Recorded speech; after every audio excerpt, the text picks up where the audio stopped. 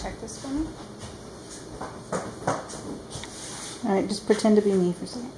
Hey guys, this is Cody. Welcome to our page, our YouTube channel. This is Hood to Homestead, sponsored by the Room Upstairs podcast. Go check them out. Today we're going to be learning how to make sourdough bread from starter to finisher. Good job.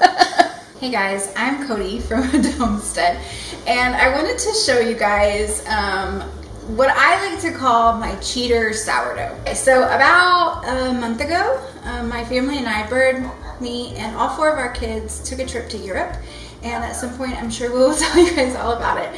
We got a chance to go to Rome and to Paris, and it was amazing. But one of my very favorite things that we did on that trip is my 2 older girls and I took a bread making class from a chef in Paris who owned a bakery there. And so it was really fun. We got to learn just tons of new stuff. And so I wanted to bring some of what we learned to you guys.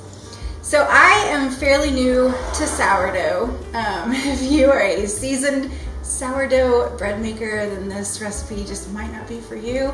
Or I guess you could stay and learn how a French chef makes it. But for me, I was really excited to get to learn some really cool tips, a couple of tricks about what he does or what they do in Paris to make sourdough and for it to be consistent and delicious every single time.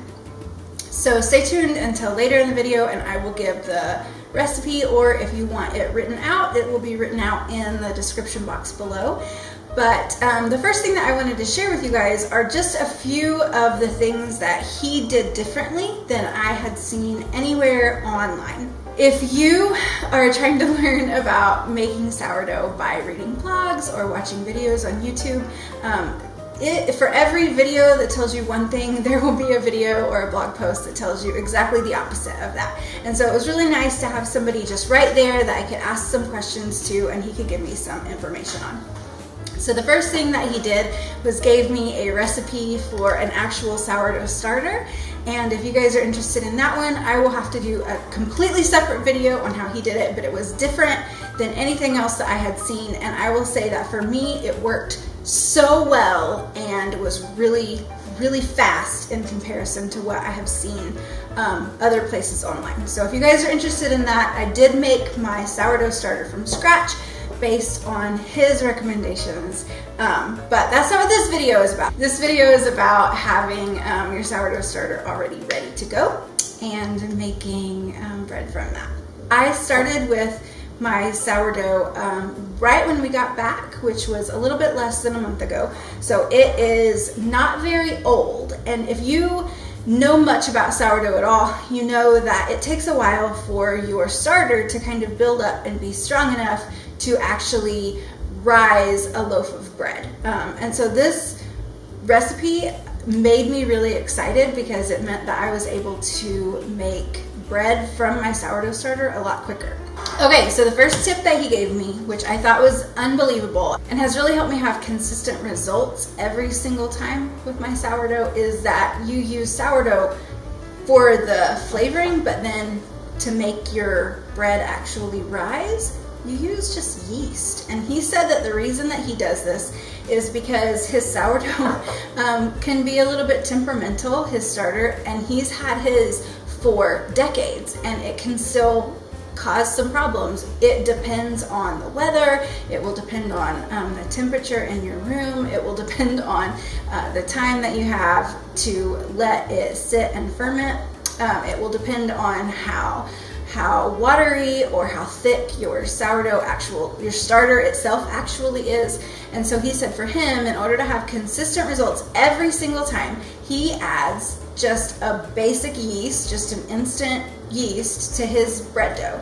And let me tell you, it has made such a difference. So the yeast is super important in having consistent results. And then another thing that you want to make sure that you do to have consistent results is to have a scale. So I have had this one for a long time.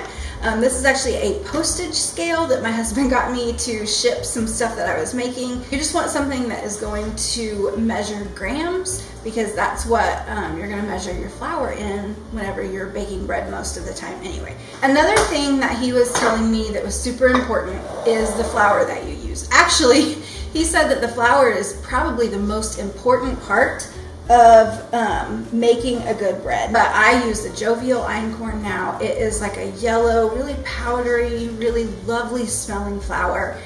And this is actually what they use most of the time in Europe as well. So this flour actually has a lot higher protein content, but it has a lot lower gluten content in it.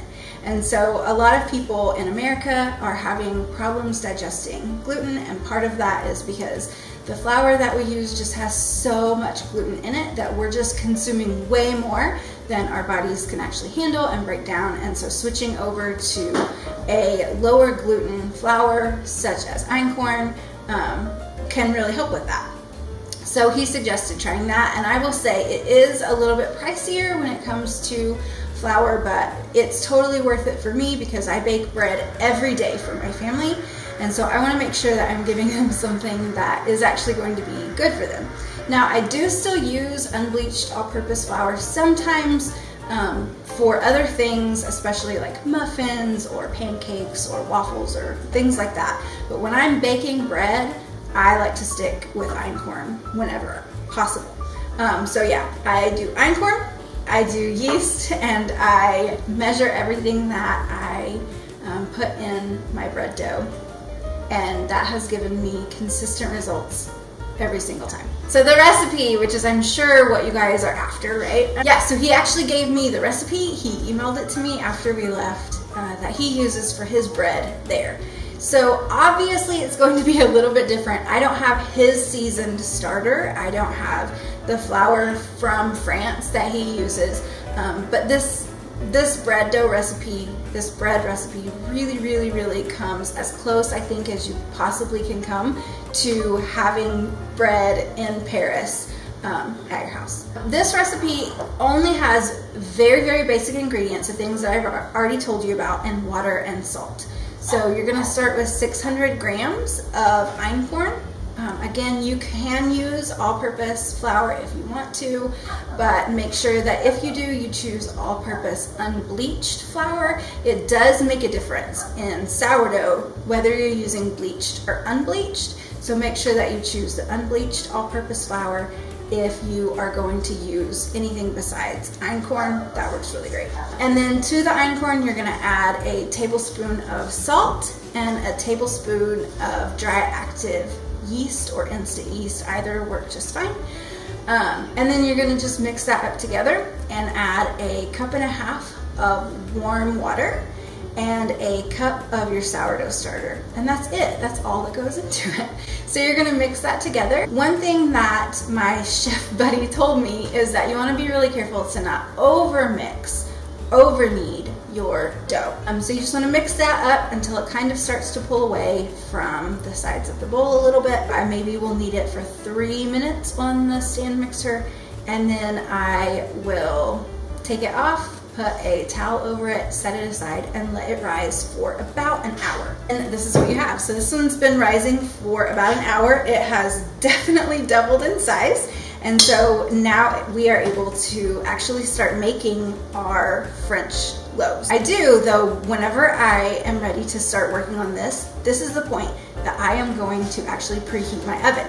So you want your oven to be super hot. I am preheating mine to 475. In order for it to be hot enough, you want to have it preheated for about an hour before you actually start baking it. We're ready to start forming our loaves. So the first thing that you want to do is flour your surface.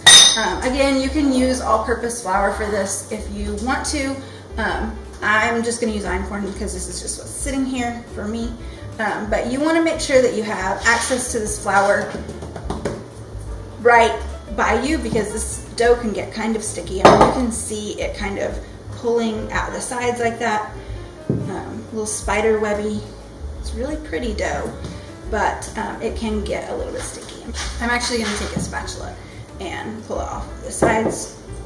So this recipe will make 3 French baguettes. You can use it to make just 1 loaf. I can also use the same recipe to make 12 cinnamon rolls. It's what I use for my sourdough cinnamon rolls. If you saw that video, if you didn't, go watch it. That's a fun recipe. I make that usually once a week for breakfast. So we are going to make sure that we have copious amounts of flour down here so that we are not sticking at all. And you're going to split your dough into 3. Just try to get it as even as possible.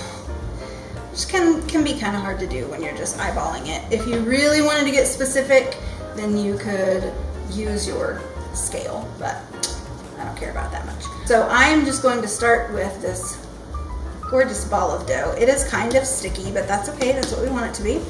And then we are going to roll it. So you just want to form it kind of into a loaf, like that.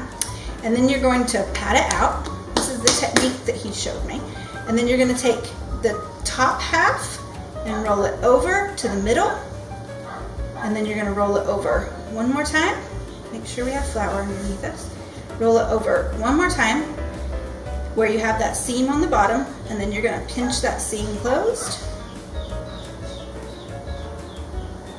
And then roll it out a little bit more until it is the length that you want it to be.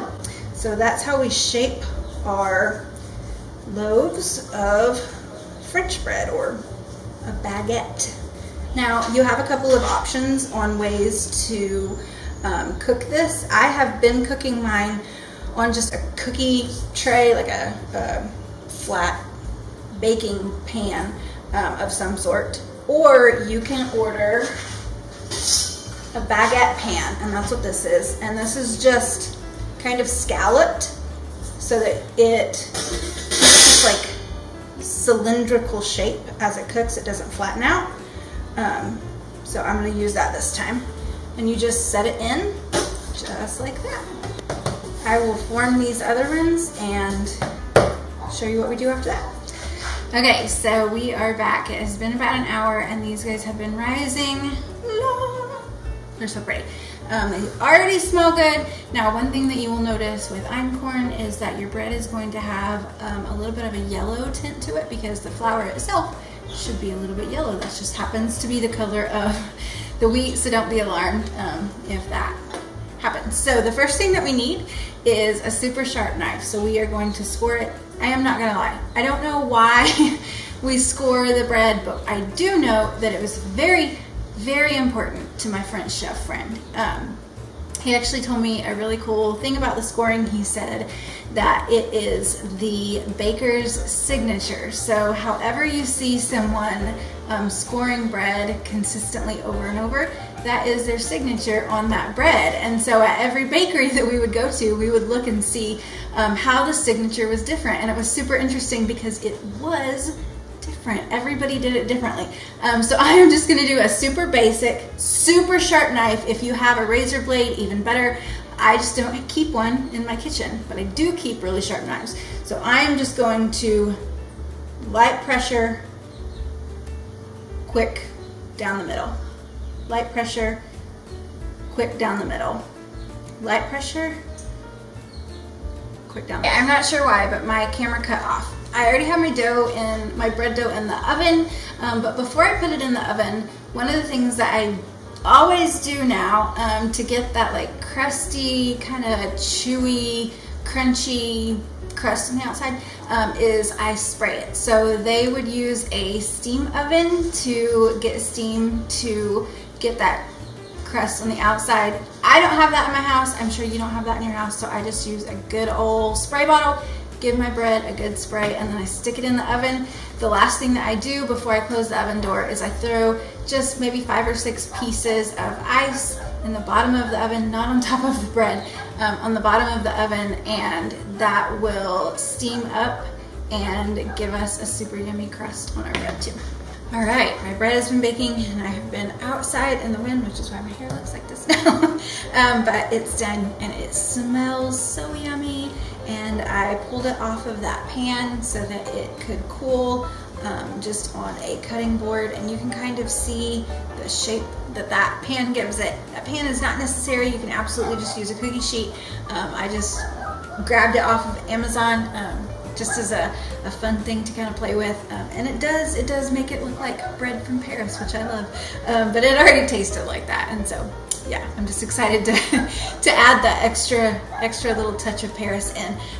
Where we scored it, I don't know if you can see that, but where we scored it, that bread just busted open and it just smells so good. You can smell that sourdough, and I'm gonna let this cool for a little bit, as long as I can handle it, and then I'm going to bust into one of these guys. That is our cheater sourdough. I bake it a lot. We have baguettes just like this for breakfast a lot now. I will do everything up to the very last rise and then put that in the refrigerator and let it rise in the refrigerator overnight, which actually is more of a bulk fermentation with how you would do a sourdough, and then I will score it and cook it first thing in the morning for breakfast. So it's a pretty quick thing that we can get in the oven for breakfast on just a regular weekday, but it is super yummy. So I hope that you guys liked it. Again, if you want the recipe, I will make sure that it is down below, written out in the description box, and if you guys have any questions, feel free to ask. Otherwise, I'll see you guys next time. Thanks for watching.